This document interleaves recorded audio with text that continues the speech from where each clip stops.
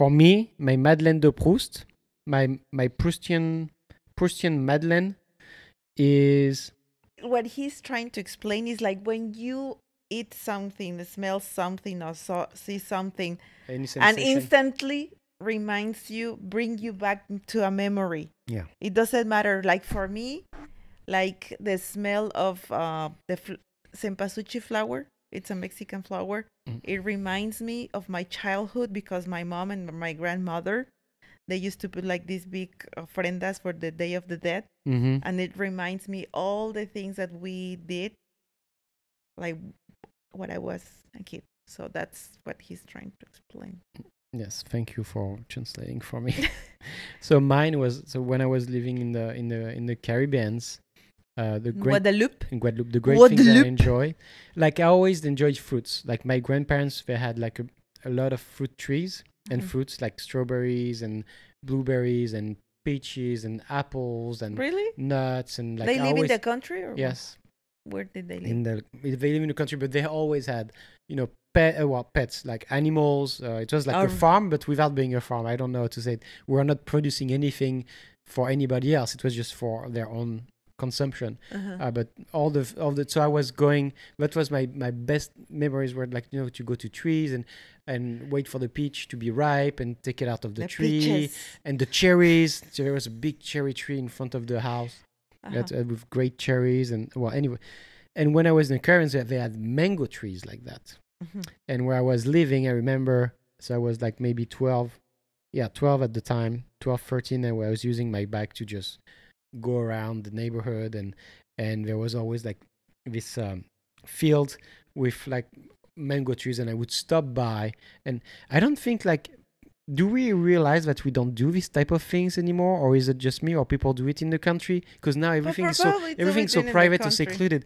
Can you believe just like Well, not using your bike here. and you stop by and you just like Yeah, pick well, up not mangoes here. out of the tree? Well, I never, because you will live like you live in an island, and I was living in Mexico City, in a city. Yeah. So of course, in Mexico City, in any city of the world, you cannot just go in your bike and grab some other people fruit from their, like, I don't I think don't it's even know even it was even over people. It was just like nobody was. It was just like a mango tree. It was Yeah, not well, for no, any it doesn't people's work. I mean, consumption.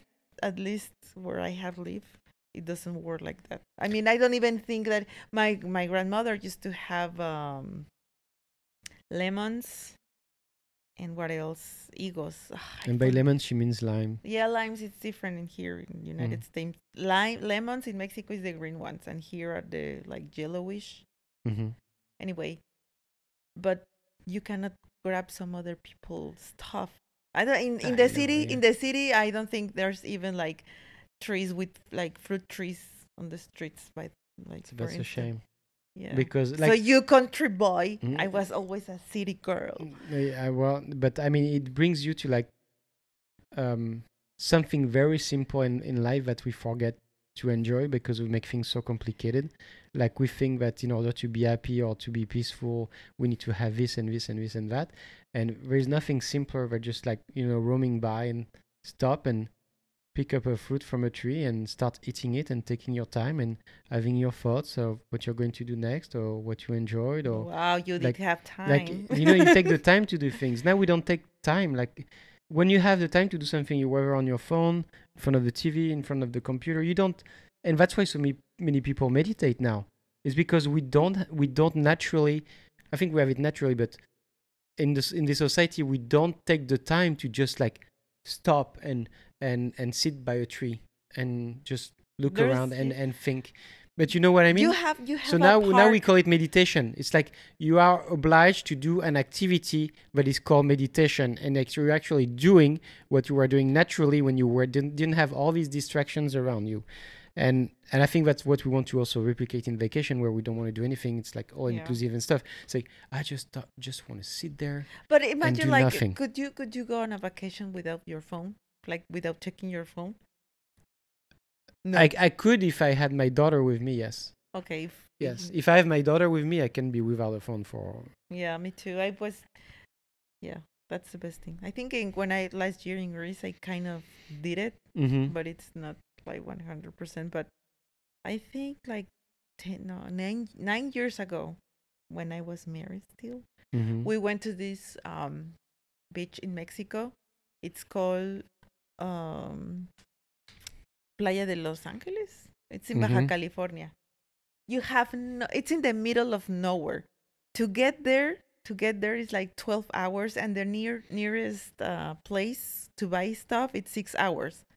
So you have to stop there, Wow. buy your stuff, and then drive another 6 hours. But there's no reception there.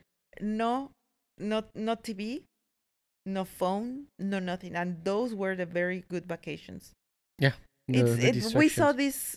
Wow, People are it's so afraid to be with themselves. yeah. You don't. I mean, you don't do anything but to be on the beach. Yeah, face the truth.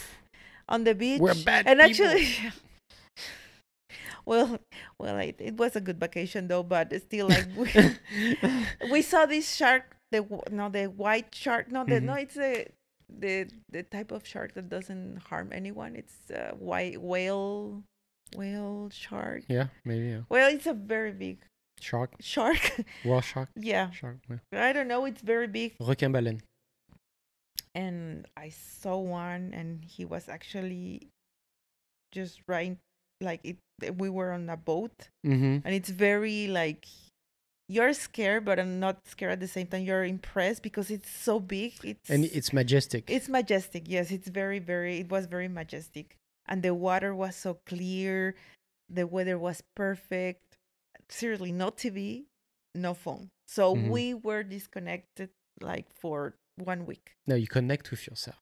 Yeah. When you disconnect with the device. Yeah, but you that's what I disconnect want. yourself. That's what I really want. And I was like, okay, after all this COVID-19 kind of fades and gets Mhm. back to normal, that's what I wanted to do. Yeah. But And yeah, obviously we don't want things to get back to normal. We want to have better yeah, outcome. stop racism and stop intolerance mostly, because that's what it is. I think people need to work on their intolerance, whether it's because of jealousy or because of any other kind of feelings. To just revert back to my mangoes. Yeah, Like- I want to go to Guadalupe, by the way. Well, I mean, like everywhere in the Caribbean is the same. But I mean, I haven't been there in like 25 years now, but so I don't know what it is. So- But it's like every time right now is mango season, Mm. so that's why I was saying that. Manila? Like, every time I have an opportunity to have mangoes, I have it because it brings me back to this memory. Because before that, I was not eating mangoes in France. We didn't have mangoes in France, or maybe my family was not buying it, but I didn't know what it was. It was the first time that I ate mangoes What was your because it was first? coming from a What tropical. was your first impression? Or I love it. when Like you taste, it's my favorite because- fruit. Yeah, it's my favorite fruit. And Manila, on but top it's a of that, Manila mango. it's like super healthy, like because it's full of vitamin C. Mhm. So it's good for your skin. It's good for your gut because it has a lot of fiber. It's good for your digestive system. It has so many health benefits. It's I mean, it's an amazing fruit. I love mango. It's really, really good. It's in season right now, and every time I eat one, it reminds me of myself being under this tree and eating as many mangoes as I could and having stomach didn't- aches for 2 Exactly. days. You know, because yeah, the mangoes. There's a movie. Probably you know the movie, the Marley and Me. Oh, And the dog movie. The dog movie, Yeah. and he used to eat mangoes. Oh, really? I don't Yeah. remember that. Yeah. Yeah, there's a scene that Marley used to eat the neighbor mangoes, Uh huh. Oh, and then he's sick. and then he's super sick. Yeah. Like the dog has diarrhea. But for me, yeah, mangoes, it's one of my favorite. Manila, it's a Manila mango. And it's good in this movie. Well, they had like the honey mango, the yellow one, because you have It's different a types. Manila. So The one- okay, the one but that- this type, and then you had another type which was even better. Wait. It was a mix. What? It was a mix of. I don't know if you call that, like when you mix two type of mangoes and it makes one, and it's even better. So yes, This is the mango that Manila. yeah, but I was saying like there's another one that I could never find anywhere else. But in Guadeloupe, like they made this special mango. It has like it was just like succulent. It was a dream in your mouth. It's scrumptious. It was even better as this Hey, one. Yeah, in Mexico we use the other Better mango. than this one. I don't know which one is it either, but we use it with We put chili, of course. Mm-hmm. Of course. Of course, like we chop the mango Yeah. and we put tajin. Mm-hmm. It's like a sour, like powdered chili. It's so good. It's very good. And This then like to make smoothie with them, and in the morning I cut some for my daughter. She doesn't like banana for whatever reason, and I do that in the morning with some toast and stuff like that.